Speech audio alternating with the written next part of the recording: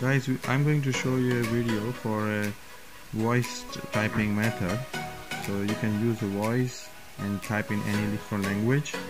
I'm going to show you in the WhatsApp application, and since device I'm using is the iPhone XS, and let's see how it goes. So first, WhatsApp, see, you can see the standard English keyboard. There is nothing else, it's so simple.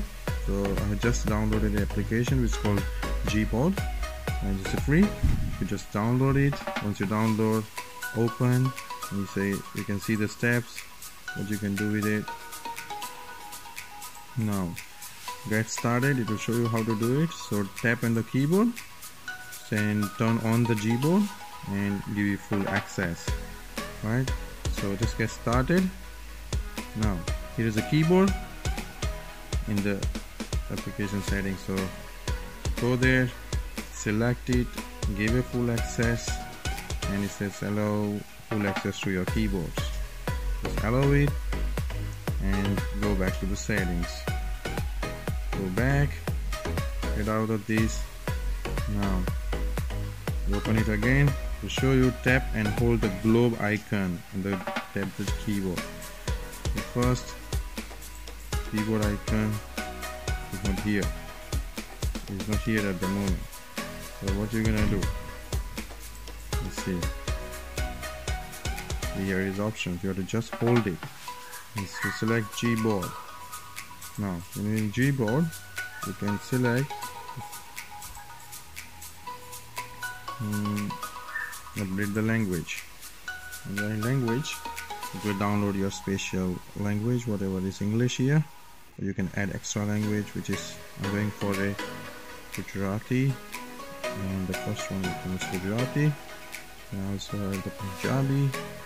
Put the Punjabi. It's not there. Put the Indian language, so type India.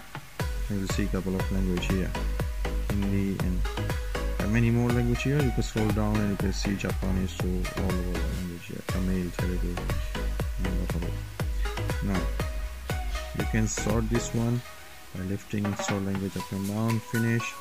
Go there. Now here in the keyboard setting, you can see all input methods by default is on, so you don't have to worry about anything. Don't change anything. Go back here, go to the WhatsApp. You see the icon here, you hold it, and your keyboard is Google board. First time it will show you the message, not every time. This also works as a search function here, so forget about it. Now just press this icon. It says hello to the keyboard.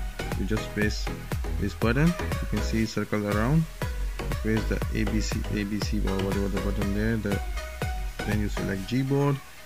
You select this icon, and you can change. Now you press space. Kem cho, majama cho, and you can send a message. So that's it for today, and we're gonna release it's in the Android version as well. So anytime you need, you just press this button and say hello, ketla vaga che, and that's it. So I'm gonna run an Android version later on, and thank you for watching.